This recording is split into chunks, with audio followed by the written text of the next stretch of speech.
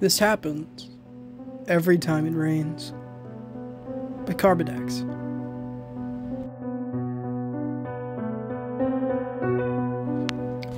Rain pelted the city, creating pools of water that glinted under the neon lights. Every drop felt like a herald, announcing the start of yet another restless night. The patter against the window pane was once a lullaby, but now it was a sinister hymn. From my fifth-floor apartment window, I could see the people below hurrying to find shelter, their hurried steps and colliding umbrellas reminiscent of frantic insects escaping an unseen predator. But what was I escaping from? The events always began with the rain. That evening, the scent of precure and damp asphalt seeped into my apartment, the room darkened by storm clouds pressing against the city's skyline, the only light from the occasional flash of lightning streaking across the gray abyss. On the street below, an old-fashioned red payphone stood. It was odd for such an anachronism to exist in our modern age. Every time it rained, that payphone would ring. The shrill trill was distant, but loud enough to reach my ears over the storm's roar. I don't know why I first decided to pick it up months ago. Curiosity, boredom, a daring venture. Regardless, the voice on the other end was the catalyst for the ordeal I found myself trapped in. "You can't run forever." A man's voice, deep and dripping with malice, pierced through the rain's chorus. Tonight was no exception. The phone rang, echoing into the storm's cacophony. Someone was about to answer it, drawn in by its mysterious allure. I watched as a man in a tan raincoat, collar pulled up to shield him from the downpour, approached the phone. From my vantage point, I could only see his back as he hesitated for a moment before finally lifting the receiver. The lightning flashed, briefly illuminating his confused expression as he listened. He hung up swiftly, his face pale, and hurried away, casting nervous glances around him. Each time someone answered that call, they disappeared the next day, leaving behind only a soaked raincoat. My curiosity had me ensnared. I'd witnessed the cycle countless times. It wasn't a coincidence, but every attempt to intervene was met with resistance. The police dismissed my concerns, neighbors laughed it off, and friends said it was just my overactive imagination. Urban legends, they'd say. But I knew. I'd answered the call once. I decided to venture out. The city looked different in the rain, a mosaic of reflections and silhouettes dancing in watery mirrors. The payphone was my destination. But why? To confront it? To understand it? Making my way through the rain-slick streets, I found myself before the blood-red booth. The phone inside looked ordinary, yet it emanated an energy that made the hairs on my arms bristle. Hesitating, I entered the booth. The smell of cold, stale metal overcame the scent of the rain. The phone was silent, waiting. I lifted the receiver and placed it against my ear. Silence. Only the sound of rain drumming on the booth's roof. Maybe I was indeed delusional. Suddenly, the voice dripping with cruel anticipation broke through. "Thought you could escape, didn't you?" I dropped the receiver, my breath erratic. The voice wasn't coming from the phone anymore. It was all around me, pressing in, like the oppressive storm clouds overhead. The door to the booth wouldn't budge. Panic gripped me. "I'm coming for you," it whispered. Through the glass door I saw him, a man drenched in rain, his face obscured by a wide-brimmed hat. His footsteps were slow, deliberate. Each step created ripples in the waterlogged streets. My heart felt like it might burst from my chest, but I had to act. Using all my strength, I slammed my body against the booth's door. Once, twice, and on the third attempt, the latch gave way. Stumbling out, I began to run, with the steady rhythm of pursuing footsteps echoing behind me. The city was a maze, streets blending and buildings closing in. Would this be my fate? Disappearing like the rest, leaving behind nothing but a soaked raincoat? The rain seemed to intensify, each drop feeling like a million pinpricks on my skin. The streets, which were familiar by day, morphed into an alien terrain under the storm's fury. Corner after corner, I twisted and turned, just desperately trying to put distance between me and the relentless pursuer. Alleys blurred past, neon signs smeared by sheets of rain. The city was an unforgiving maze, yet one thing remained constant. The echoing footfalls, a reminder that he was always close.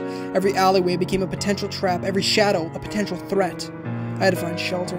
A dimly lit laundromat loomed ahead. Without a second thought, I darted inside, praying he hadn't seen me. The fluorescent lights flickered overhead and the hum of washing machines filled the air. Empty. No one else inside, save for a lone janitor mopping the wet floor, his back turned to me. Gasping for breath, I ducked behind a row of machines, peering through the gaps to see the entrance. Minutes felt like hours, but the door remained closed. Had I lost him?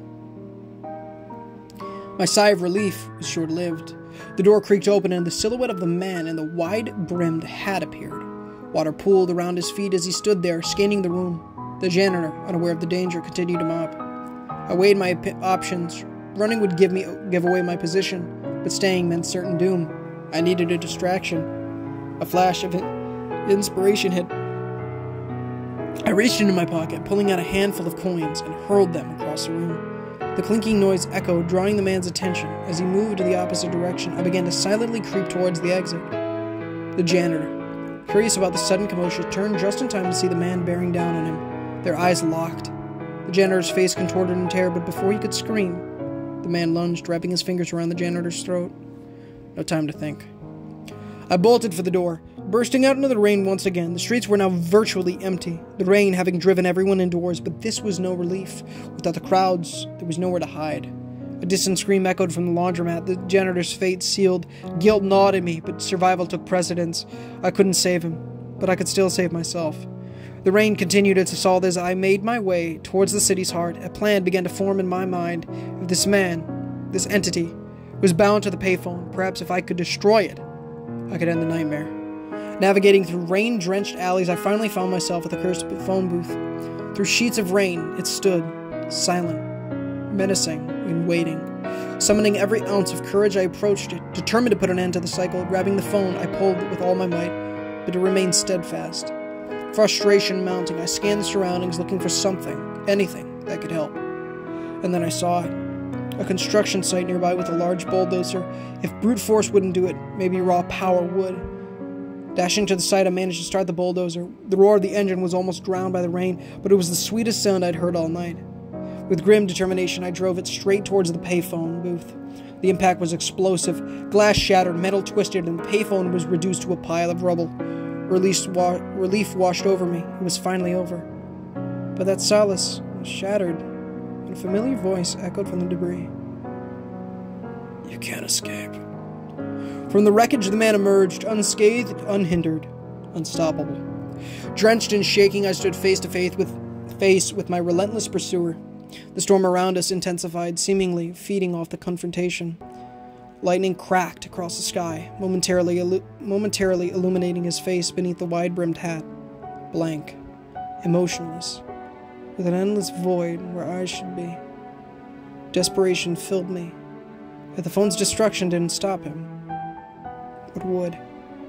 As if reading my thoughts, he tilted his head slightly, his non-eyes locking onto mine.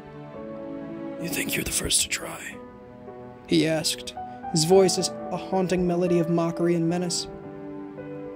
This isn't about a phone. It's about you. Questions flooded my mind. Why me? What did I ever do? And who or what was this being? But in this torrent of chaos, a memory resurfaced. A day, months ago, before the rain-induced terror began, I had been in an argument with a stranger over a trivial matter.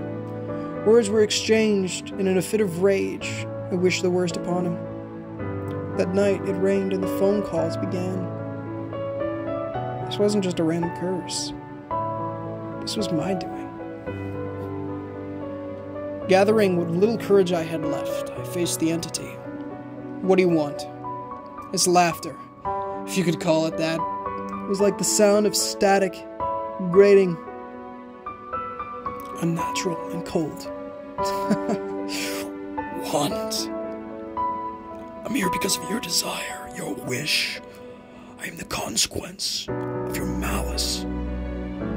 This was my punishment, a sinister reflection of my own emotions taken form. But why the others? I demanded, thinking of the countless victims. They had nothing to do with it. His hollow gaze focused on me. Misery loves company. Each time you ran, each time you hid, your fear fed me. And so, I sought more, like an insatiable hunger. A plan began to form.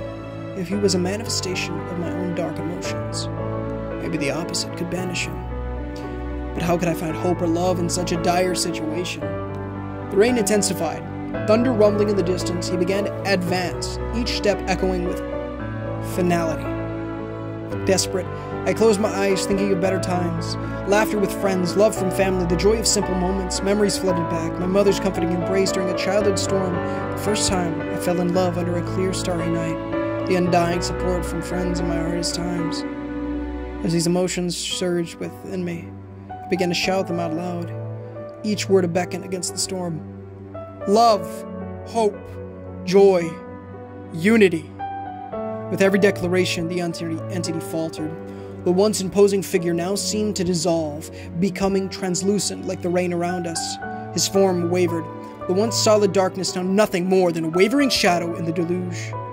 Your time here is over, I whispered, feeling an inner strength I never knew I possessed.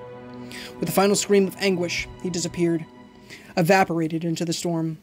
The rain began to subside, the once tumultuous storm, now a gentle drizzle. The city, which had been a haunting maze just moments ago, began to show signs of life again. The dawn broke on the horizon, painting the sky with hues of orange and pink. Exhausted but alive, I made my way back to my apartment. The ordeal had changed me, reminding me of the power of emotions, both dark and light. From that day on, the payphone remained a shattered relic, never to ring again. The city moved on, memories of the missing fading with time. And as for me, I learned the importance of cherishing positive emotions and the dangers of letting negativity consume. The rain still falls, but now it's just water from the sky, cleansing the city and nourishing the soul.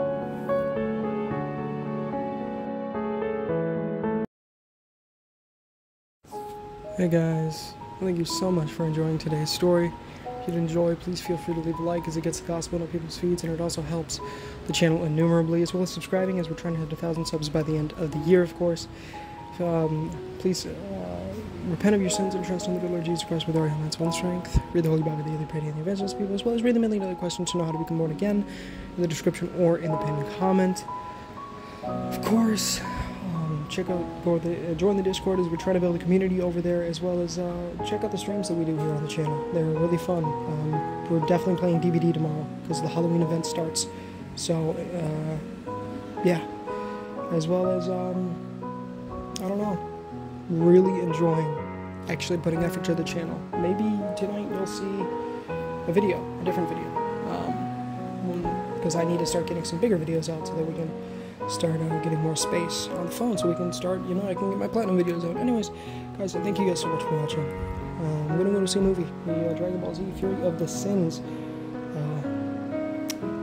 The word that I replaced with sins that word is Fury of the Gods. Obviously, God is God, no one else, so that's kind of what I say, just for the heads up there.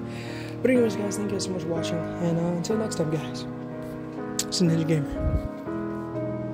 Signing off.